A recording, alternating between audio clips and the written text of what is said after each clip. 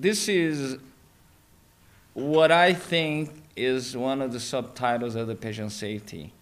Qualifications will hire you because you are highly qualified. You're a urologist, board certified, and you can go anywhere and have a great job. But the behavior will fire you. And this is because the landscape of the healthcare changed. There's more input from the business side. And like I told several people, I had to start an MBA to speak a new language of ROIs, BEOs, blah, blah, blah, blah, blah, blah, and try to understand what the managers were saying and trying to follow, and each number on the Excel spreadsheet justifies something when I wanted resources. I'm not asking you to know all this, but you definitely need a manager. I'm pretty sure you have a manager in your practice. Who does have a manager in your practice that is not a physician? Everybody. So that's the reason why I love this audience. Everybody's very, very smart. So behavior can be from yelling to sexually harassing or not paying attention. And those behaviors will basically put you on a limbo, on a way out of the institution. And even that you don't go out of the institution, the amount of stress and headache is just unbelievable.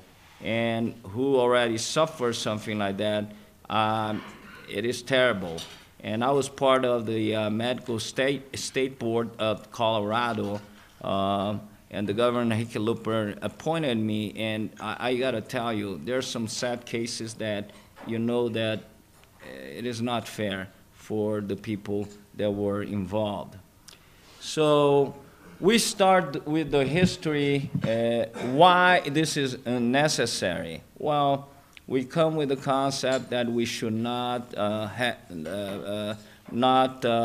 harm anybody, and that's our principle.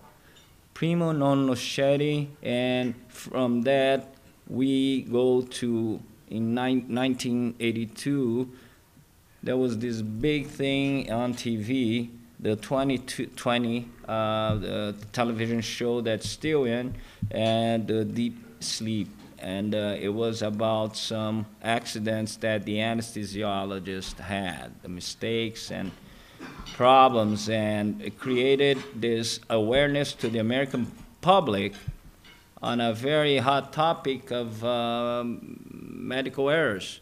6,000 Americans will suffer brain damage. Then they did this big announcement with the background music like, we were killing people. And that caught the attention of a lot of the audience.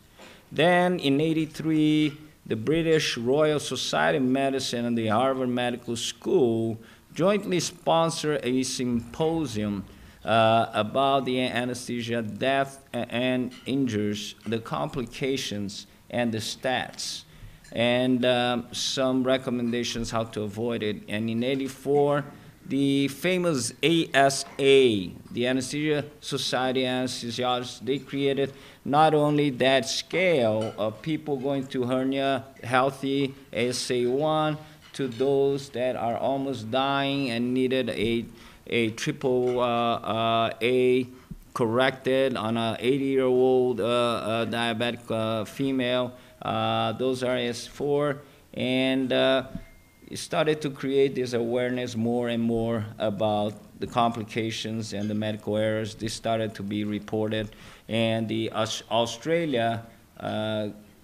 government and the group, it was the most, I think, influential in terms of getting that data, and it started to really clearly point out the medical errors. In 1999, then we had this historical seminal paper, or it's more than a paper, it is a report called "The To Err is Human: Building a Safer Health System." This came from the Institute of Medicine, the IOM, the National Academy of Sciences, and it showed that up to 98,000 preventable deaths annually due to medical error in the hospitals could have a way of being prevented. 7,000 preventable deaths related to medication errors alone could be prevented. Within 2 weeks of the report's release, the Congress hearing and the President, they mandated that the study of feasibility and implementation reports recommendations should be performed. And since then, a lot of things happened, but if you see 99 and now we're 2019, and Tim and I, we did the first presentation to the board, the American Board of Urology. It didn't go extremely well because there was no data. And all these courses, there were only 2 surgeons, me and him, and nobody else. Everybody they were from anesthesia or internal medicine or pediatrics. So we put the core curriculum, and this core curriculum actually emphasized what we were, our job was to put a core curriculum in the website, and I'll show you in a second. But the patient safety became a huge thing, a new discipline where people could just study patient health. And that patient safety created a quality. And then the movement now is to have a chief quality and safety officer. And that is the person that will oversee all the near misses, the bad outcomes, and all the medical errors that are related to that institution.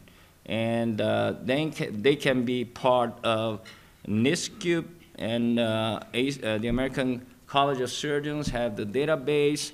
And now the hottest debate is what the difference between quality and safety. Quality being the outcome that are positive, and safety that usually is how to prevent the outcomes that are negative. So coming from all that history, what we try to do at the AUA is, as you can see, this was the first core curriculum that Tim and I, we put together for the AUA core curriculum in the AUA Academy, and it's under ethics.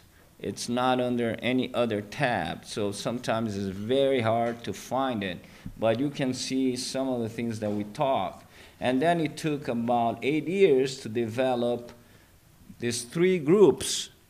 One that was chaired by John Stoffel, colleague that is brilliant. He was my colleague in the second AUA leadership group in 2006.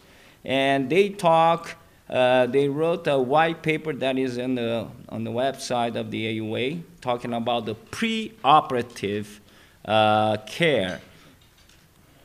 Then I was part of the second group with Kristen Trausser that did a great job about talking about the intraoperative considerations. And this goes to music, distraction, positioning, how to define leaders, and how to communicate to the colleagues, and be really what we call the new generation of reasonable surgeons. Nowadays, great surgeons that will scream and have a behavior that are not considered humanly civilized, they will not be accepted like the past.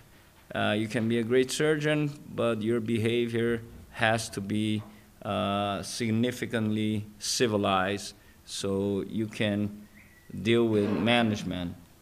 And Also, Angela Smith, who is the Assistant Secretary for South America, helping John Destad and myself, she took care of the post-operative care. And these are all papers that I'm not going to go into on this part, but I will tap on some of the things later. There are some, I'm just going to leave you with a few thoughts before I finish. The culture of shame and blame is gone. Near misses have to be reported. Just culture, the culture of just, is implemented in all hospitals, and I hope it is yours. Patients and staff safety is pivotal for a successful institution.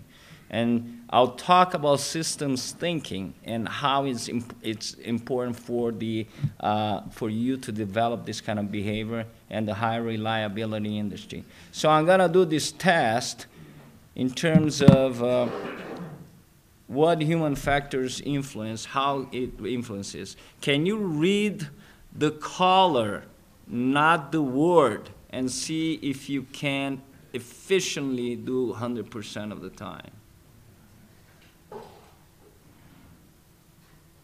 Okay, who was able to accomplish that? Very difficult. So that's the human factor.